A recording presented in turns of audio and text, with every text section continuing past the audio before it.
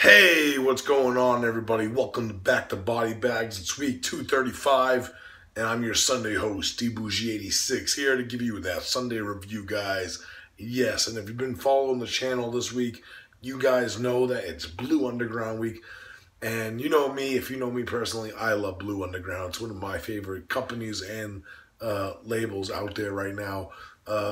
Very interesting what titles they have been putting out lately, because it's not as much as they used to, but they still put out a good abundance of stuff and content that makes them still one of the prime companies out there. And it's a company that I always love. Of course, if you don't know the history of Blue Underground, it's owned by William Lustig, who directed Maniac, and he also started when Blue Underground, when it was like a side company with Anchor Bay.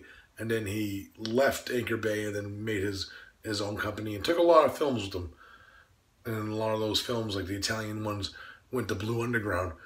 So without further ado, the one I chose to do today is a 1975 Giallo directed by, I always butcher this guy's name, Armando Crispino.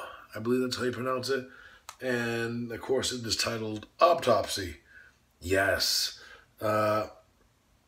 This film stars Mimsy Farmer, of course, if you don't know who she is.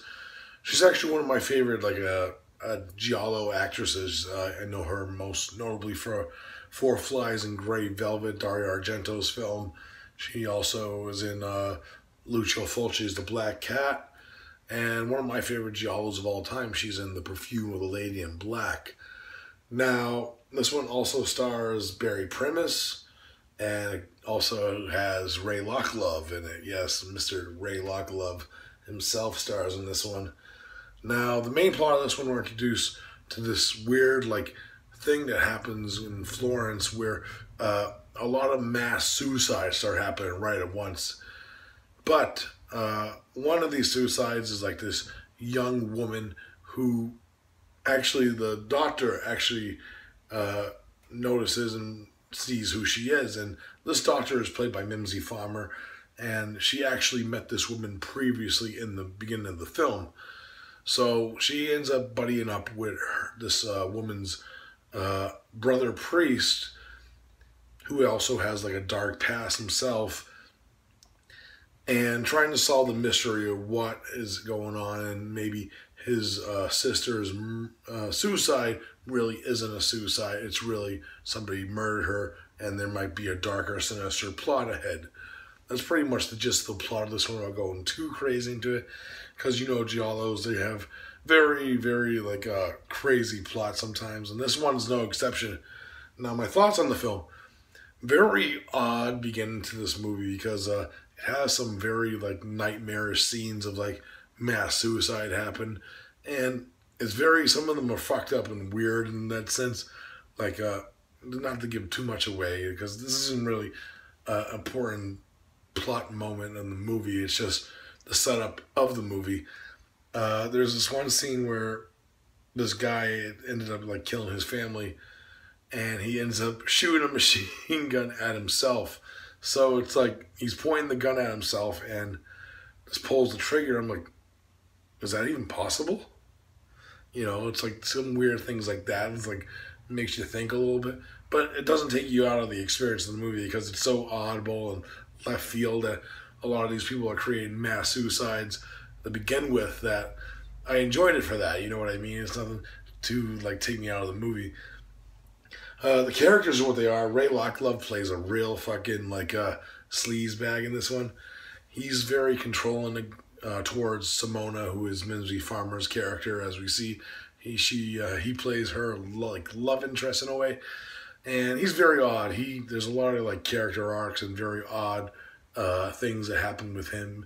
And same with the priest character. There's a lot of indirectly red herrings to the priest, which this isn't really a spoiler, but in certain other Giallo films, this is the perfect red herring for a priest to be the killer. So with that being said, really the little subplots that happen in this one. There's weird things that happen within this one that I do like there's this weird like subplot with like the landlord and the dog, who's the landlord is a piece of shit too. So yeah, you know, it's like crazy like that, especially what he does to his dog. He was like, ooh, you know what I mean? Like fuck him, yeah. But there's a lot of like hypnotic scenes within this film that are very well done and well shot, and a lot of like great like sensual scenes, and the score builds off those. Score, of course, is done by Ennio Morricone, who, uh, if you watch a giallo with a Morricone score, there's a lot of themes that go in different like types of giallos. This one has a mixture. It's very eerie in some sense, but it has like that like very like gracious feel to like someone who's like more like uplifting giallo scores, if that makes any sense. It's a very interesting score. It's very eerie in some aspects, especially like the hypnotic like weird scenes, and there's also like a little like uplifting music that happens within it, like typical Morricone fashion. Uh, yeah, this is a very like non-talked about giallo that I really enjoy. I like the characters, and even though like they're not characters that you're gonna love, there's a lot of like character traits as we learn as the film progresses that makes them kind of unlikable characters, but you still follow them for the most part because of the situations that they're in. And really enjoy Mimsy Farmer in this film. She's the highlight. Uh, the way that she acts towards like certain male characters in this movie is just fucking bizarre as all hell. Especially with the male characters are doing, you know, especially to Mimsy Farmer in this movie. It's like, what the fuck, you? Because you don't expect it, you know. It's fucking crazy. But like I said, great hypnotic scenes. A great scene that happens within like a wax museum.